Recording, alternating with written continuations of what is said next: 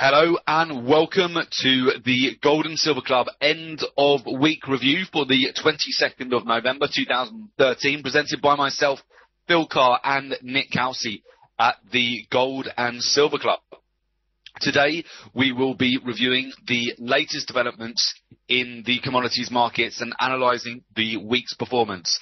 This live session today will cover an end of week summary for gold, silver, oil, natural gas and the commodity currencies.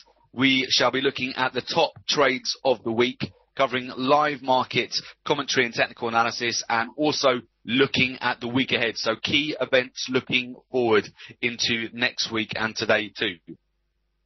So this week has been a very interesting week again for the gold and silver markets. Lots of opportunities and lots of volatility to take advantage of. So we'll talk you through exactly what has occurred.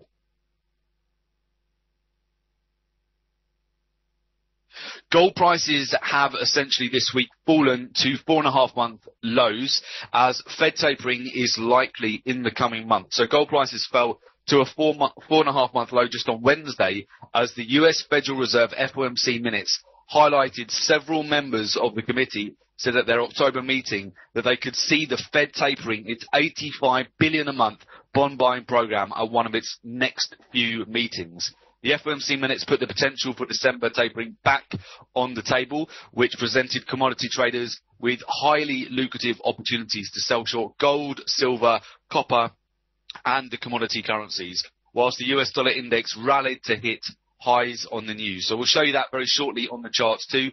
The FOMC committee members also highlighted specific scenarios in the minutes under which conditions they would begin tapering sooner rather than later. So the US economic recovery being one of those. The minutes suggest the recovery is continuing at a moderate pace with further improvement in the labour market. And before the minutes were released, there was an 80% chance that tapering would occur in January or March, and those odds remain the same, especially if non-farm payroll data during the next 2 weeks comes out below market forecasts, and that now puts US employment data high on our traders' watch list. So looking ahead to next month, based on the moves we saw this week on the US dollar and the commodities, the December non-farm payroll report and the final FOMC meeting scheduled December 17th to 18th are guaranteed to be big movers moving into December now. Before we start and go through some technical analysis and have a look at the charts at the moment, there's already quite a lot of activity that we can take a look at right now. I'm Phil Carr, professional trader, trainer and speaker. I'm the co-founder and director of the Gold and Silver Club. I specialise in teaching people how to make money from trading the most lucrative financial markets in the world. So gold, silver, oil, natural gas and the commodity currencies. I've also trained thousands of individuals to become independent traders and successfully manage their own investment portfolio. And I'm responsible for the research and development of the Gold and Silver Club trademark strategies that have a proven track record of generating returns for traders. Also a regular contributor to a number of financial publications and speak at numerous trading seminars, webinars and workshops. Joining me in running the Gold and Silver Club is Nick Kalsi, professional trader, investment analyst and speaker. Nick began his career within private wealth management in 2002 before making the transition into proprietary trading. Prior to co-founding the Gold and Silver Club, Nick spent over 5 years coaching professional fund managers and traders internationally for some of the world's top-tier hedge funds and investment banks. Through his first-hand relationship with some of the world's most successful traders, discovered the formula, the mindset and tools that give any individual the definitive edge to trade in any economy, and also regularly writes for a number of global business and financial publications, and we've appeared frequently on financial television. So guys, that's just a little bit about the Gold and Silver Club. So if you want to now turn your eye to the gold price,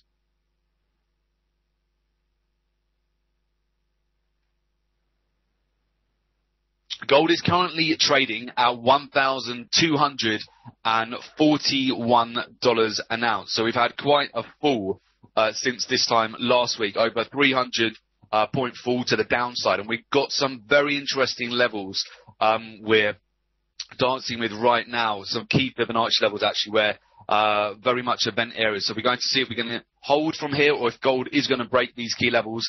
We've potentially got a long way down and some big shorting opportunities on the way. So we'll definitely talk you through that. In terms of gold seasonality, where we are at the moment, well, we're coming into an interesting time of year. Typically, we do tend to see a bottom occur around about mid to the second to last week of November. So we were expecting a bottom to be put in the market around about now, actually. So we're going to see whether we are going to break through this key $1,241 an ounce level and come down to around about the 1200s here, or potentially 1180, or whether we are going to find support at the moment and start to rally into Thanksgiving next week. So Thanksgiving is in America. It's going to be next Thursday. Then we have Black Friday when all the sales occur in America, and then Cyber Monday. So there are a lot of activities which do provide support across the markets towards the end of next week, which we'll be looking out for. And then, of course, we have the beginning of the Santa Rally.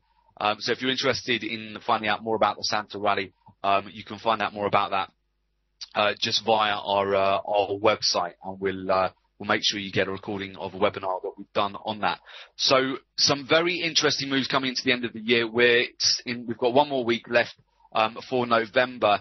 There still are going to be a lot of trading opportunities to finish the year strong for everybody here. The markets aren't going to slow down just yet. So that's what we're looking at right now. In terms of the US dollar index, well, the US dollar index inversely correlates to gold. So you can see gold going down. US dollar index has been spiking up to the upside. So we will take a look at the US dollar index. If the US dollar index remains strong here and we see a surge to the upside, that's going to cause a breakdown in gold, and we're going to see some lower moves heading into next week. However, if we see the US dollar index, and this morning it is selling off a bit, if the US dollar index sells off from here, we're just consolidating at the moment. We need to really come to a breakdown or a break to the upside or downside at the moment for further direction on gold. We'll show you that on the charts, but whilst they're both consolidating, we're going to keep on moving sideways. If we get a breakdown in US dollar index, that's going to be supportive for gold. So definitely for those gold traders, you want to be watching the US dollar index because it's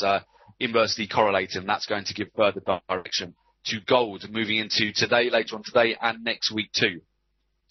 Looking at the top trades of the week, so we've had a lot of trading opportunities this week at the Gold and Silver Club. We've been running our international traders competition at the Gold and Silver Club, and the amount of setups which have been posted is phenomenal. So we have been just seeing a lot of activity on the markets, lots to profit from at the moment. We hope you guys are catching some of these moves as well, because there's just been a lot of setup. So first of all, we go through some of the top trades of the week. There have been a lot, so we just tried to pick out the best one for you guys.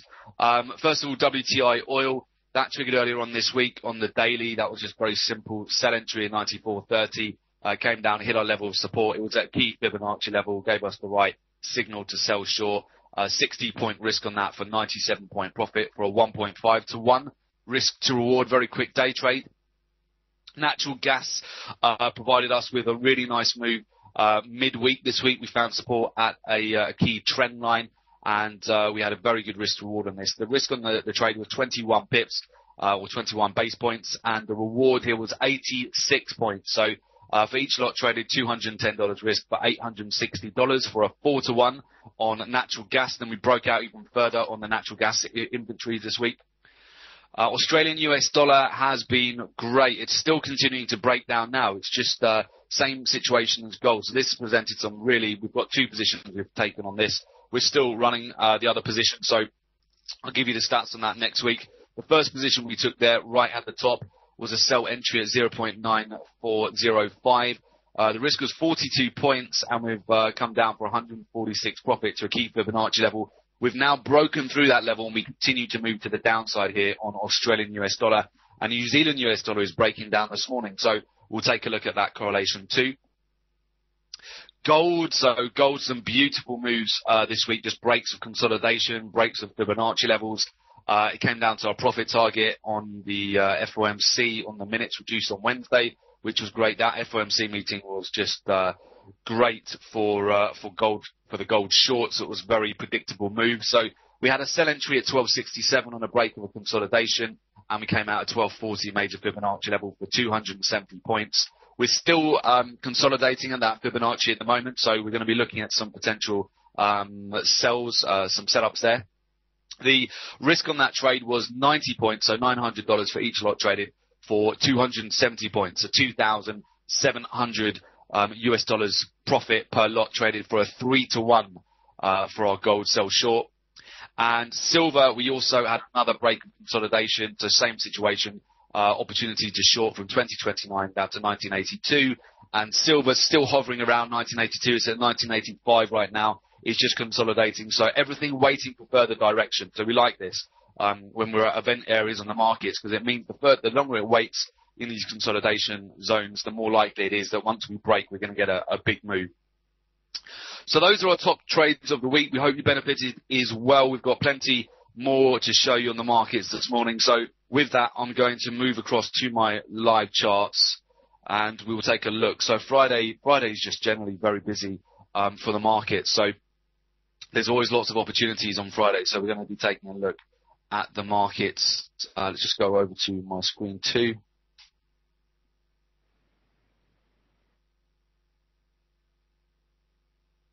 Okay, so first market we're going to have a look at is Australian US dollar. Australian US dollar has, I'll show you on the 4-hour because it's probably a bit clearer here. We will just remove some of these horizontal lines, give you the full picture. Okay, so Australian US dollar, you can see here we've had some fantastic trade opportunities. We've been selling short from the break up here of this consolidation. We've had additional positions, even on, this is the FOMC setup that we had here. And let me just show you that. Depending on where you had your stop loss on that, if you had a tighter stop, we had a couple of positions on here. We've hit over, we continue to sell short this position, so we've got over a 6-to-1 at the moment from the stop in 50% of a inverse candle set up at a break of Fibonacci there. So we've got a really nice risk reward. We're just going to keep running this at the moment with Australian US dollar. It's not really got too much of an end in sight until it gets to 0.90612. You can see we also had a trade up here on this break of consolidation.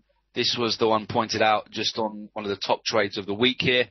And you can see this trade came down, hit our profit target just below as well for roughly a 4-to-1 down there at the Fibonacci level at 0.925. So it looks like it's got a lot further to run at the moment. Australian US dollar hasn't really got a lot of support till the next Fibonacci level down. You've got another inverse hammer which appeared here on the 4-hour, and we just continue to be bearish. If I go out to the daily chart, we'll show you that as well. So looking at the daily chart for Australian US dollar, you can see here no support until 0.90616. It's had all the key moving averages are now pointing lower. It's just broken through another Fibonacci level this morning.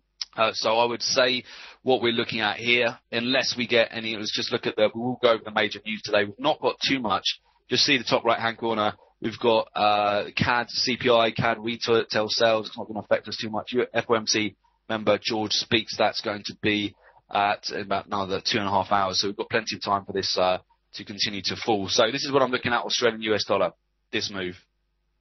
Okay. And then we're going to see how the market reacts once it gets to 0.90616. If it gets there, but it does, there's very little to really support this market right now. So Australian US dollar, that's what we're doing with Australian US dollar right now. New Zealand US dollar, same situation. It broke through major fib level today. We're actually through the 200-day moving average. Inverse hammer on the daily, and the 4-hour gave us more signals as well this morning. You can see for those of you who trade candlestick setups, we've got a nice inverse hammer here, breaking the Fibonacci. So we're going to come down, I would say, here on New Zealand US dollar too. Both markets very strongly correlated, Australian US dollar and New Zealand US dollar. So both of those look like we're going to see a continuation. We'll just show you that very quickly, the correlation. Okay, so here we have on the candlestick chart here, this is Australian US dollar. The black lines is New Zealand US dollar. So tremendously well correlated. So if both of them are triggering short at the moment, so the correlation is very strong between these two markets. So Both look like they've got a lot further to go at the moment, just today on Friday. So that's what we're looking at the moment. And on New Zealand US dollar, the next Fibonacci level is down here at 0.810. So this is what we're looking at right now. This sort of a move, just continuation to come down. We're below all key moving averages, probably into next week. We could see further downside. Depends on the US dollar index too. I'll bring up the US dollar index so we can take a look at that as well.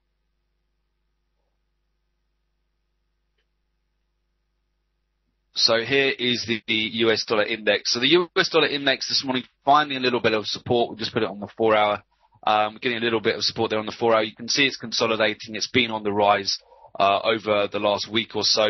Let's just have a look at key resistance. We did find key resistance at 81.50. We're around about finding support at 87 at the moment. We'll see if we get a rally to the upside here on the US dollar index today. That's going to be bearish for gold. I will show you that as well.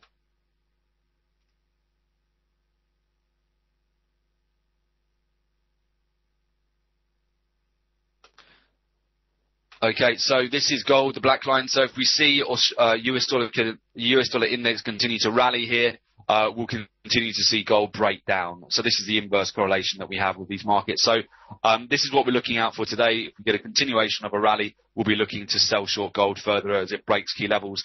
Or if US dollar index does sell off here, that will be supportive for gold. So that's what we're going to be keeping an eye on. But certainly commodity currencies are weak this morning.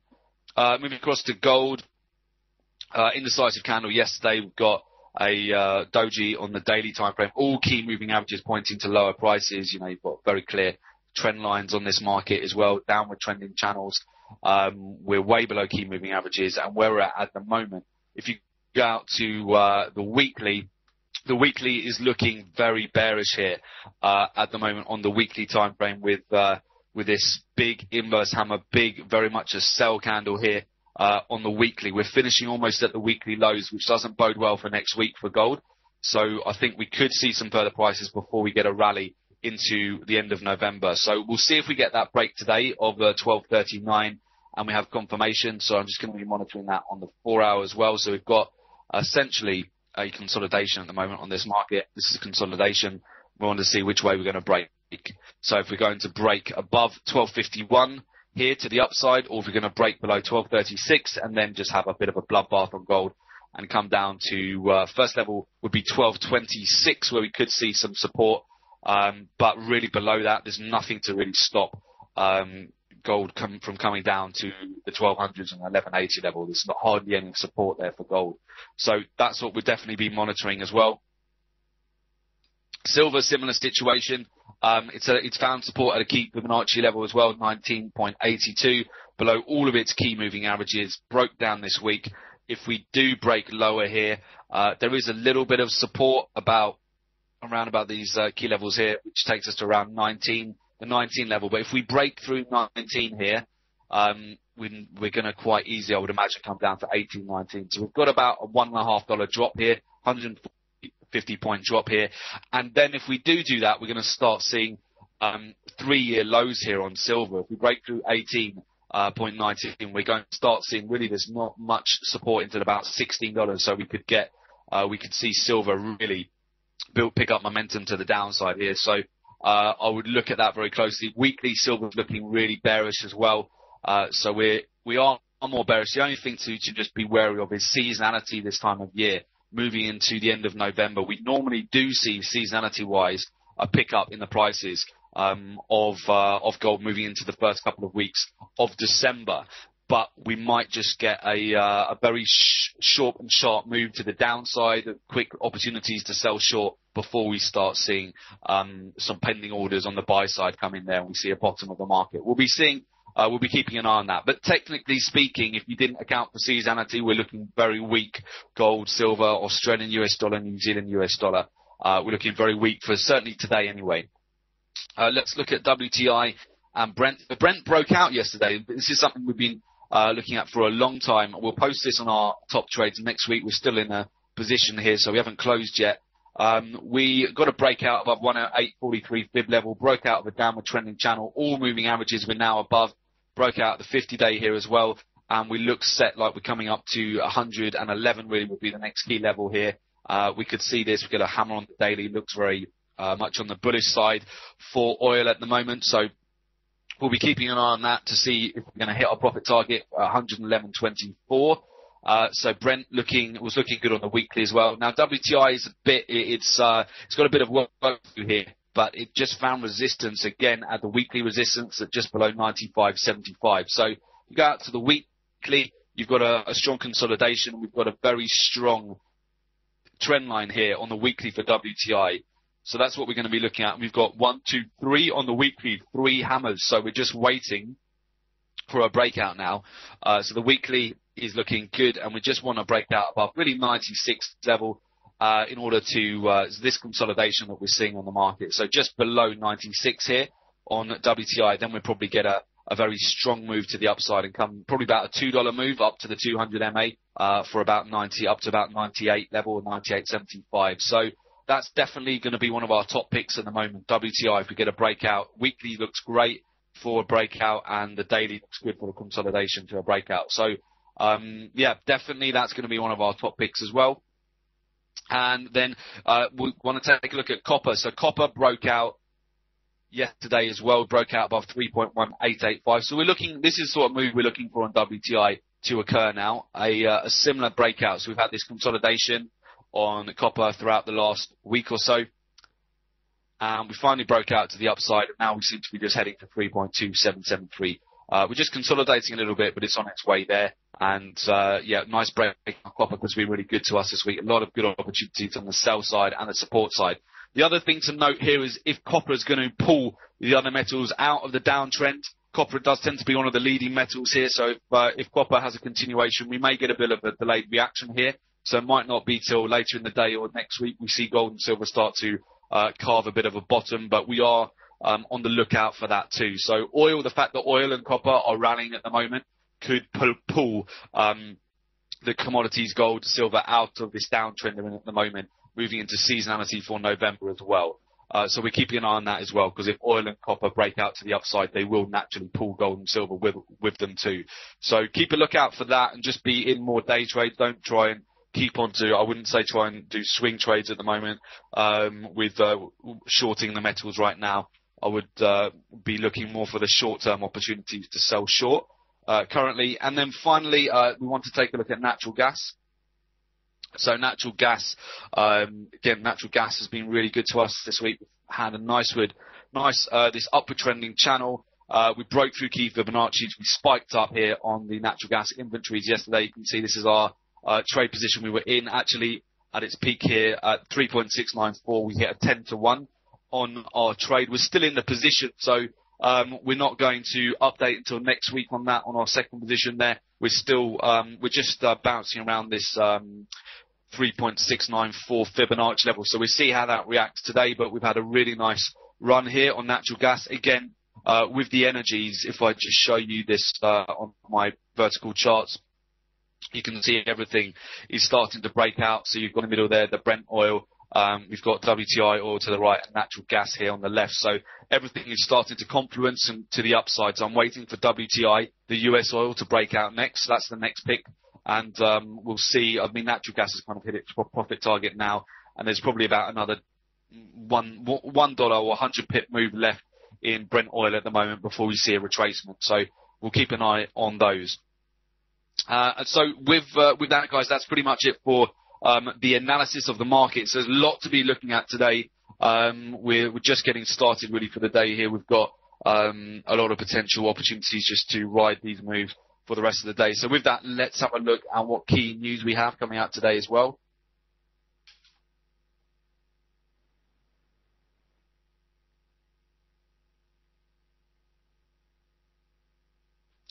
So moving into next week. So we don't have a lot of key news coming out today. So this could be a good opportunity just to have continuations of the moves which are already playing out until we get more news which is going to affect the US dollar next week. So we have on Monday, the 25th of November, US pending home sales. That is at 3 p.m. GMT, 11 a.m. Eastern time. The US pending home sales, that's the National Association of Realtors pending home sale report, measuring the change in the number of homes under contract to be sold, but still awaiting the closing transaction. So That excludes new construction. A higher than expected reading should be taken as bullish for the US dollar. A lower than expected reading should be taken as bearish for the US dollar. And that's important because the US dollar is inversely correlated to the gold price, of course. Next Tuesday at 3 p.m. GMT, 11 a.m. Eastern Time, we have the US consumer confidence. Now, that report measures the level of consumer confidence in economic activity. It is a leading indicator as it can predict consumer spending, which plays a major role in overall economic activity. A higher than expected reading should be taken as bullish for the US dollar. A lower than expected reading should be taken as bearish for the US dollar. So that's at 3 p.m. GMT, 11 a.m. Eastern Time next Tuesday. Next Wednesday at 1:30 GMT, 9:30 Eastern Time, we have US core durable goods orders. That report measures the change in the total value of new orders for long-lasting manufacturing goods, excluding transportation items. So a high reading indicates increased manufacturing activity. So a higher than expected reading should be taken as bullish for the US dollar, while a lower than expected reading should be taken as bearish for the US dollar. Then we have, moving into next week, Wednesday, we have Michigan consumer sentiment. That index rates the relative level of current and future economic conditions. So there are two versions of this data released 2 weeks apart. So the preliminary data tends to have a greater impact, and the reading is compiled from a survey of around 500 consumers. A higher than expected reading should be taken as bullish for the US dollar. Lower than expected reading should be taken as bearish. Wednesday at 2:55 GMT, 10:55 Eastern Time. And of course, for those of you who also trade the energies, there's plenty of opportunities during inventory. So next Wednesday, 27th of November at 3:30 p.m. GMT, 11:30 a.m. Eastern Time, we have US crude oil inventories. That data reports the number of barrels of crude oil commercial firms have in inventory. So commercial firms report their inventory levels to the Energy Information Administration on a weekly basis. So a higher than expected reading should be taken as bearish for crude oil. A lower than expected reading should be taken as bullish. And then next Wednesday, the 27th of November, we have the US natural gas storage, and the Energy Information Administration reports their gas storage report measuring the change in the number of cubic feet of natural gas held in underground storage during the past week. So while this is a US indicator, it tends to have a greater impact on the USD CAD too, due to Canada's sizable energy sector, and that's of course important because the CAD is correlated to oil price too. So those are the major announcements we need to be keeping an eye on for our commodity trading over the next week.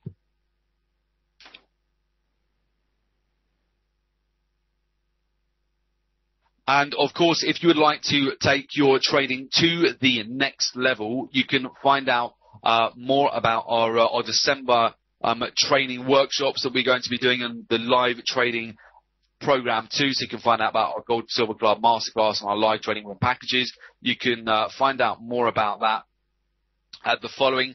So you can go to our website, just join the goldandsilverclub.com, and you can request more information on that. We've got some special packages available for our last two trainings of the year in December. So you can contact us on our London number at 0207 193 0403 or our New York office +1 646 828 0403 or our Johannesburg office at +27 11 083 8403, or of course email us at office@thegoldandsilverclub.com. And do make sure you take advantage of our newsletter as well. Subscribe to that. You get free weekly gold, silver, oil, commodity currency news, live market analysis, and prices. So any questions at all, do get in touch with us on the number on the screen there, guys. Okay? Perfect. So I think that's pretty much a wrap for today, guys. Of course, big thanks to the team at FX Street, everybody at FX Street, and we'll catch you, Ray. Just where are we based on that? Ray, if you just drop us an email, office at the Gold and Silver Club, we'll send you details of our locations for our workshops and where we're based.